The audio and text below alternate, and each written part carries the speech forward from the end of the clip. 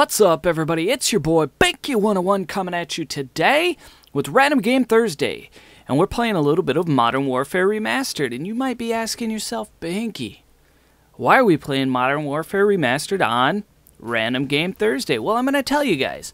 What I'm playing is actually called Old School. So if you don't know what Old School is, it's a game mode that's in Modern Warfare Remastered, and as you watch the gameplay, you're going to see that you have to actually go around to these different spawn spots, and they stay stagnant, and they spawn the same thing over and over, but they spawn perks, and they spawn weapons. So in this game mode, you're going to start out with either a Skorpion or an M9.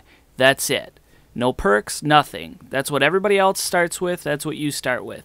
And you have to go around to these different areas and pick up different guns and pick up different perks.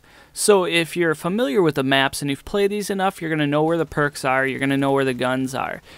So you can go around and collect them as they spawn, and once they spawn and somebody collects it, it's going to be a few seconds before another one spawns. So you can't just sit there and keep collecting the same weapon or perks or grenades or things like that over and over.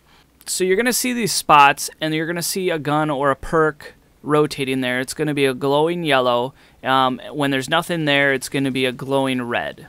So obviously if it's red, you can't go pick anything out.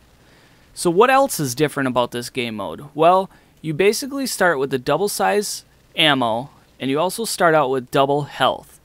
You have unlimited sprint, and you can jump a little bit higher than normal. And one of the funny things too is that once you die, you actually get like shoved as if you were like getting blown up or pushed back or something like that.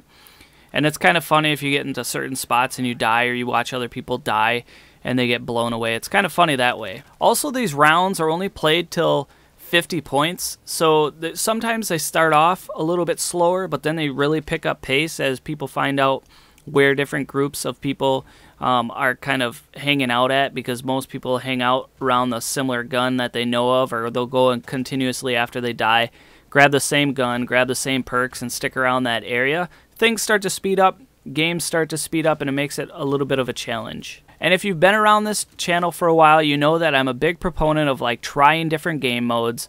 So I had to go out there, and I actually liked this. I don't know if you've played like the 007 on Super Nintendo, or probably like the original Halo. I think the second Halo did the same thing too, is basically when you're playing in multiplayer, you had to go around and actually collect the gun.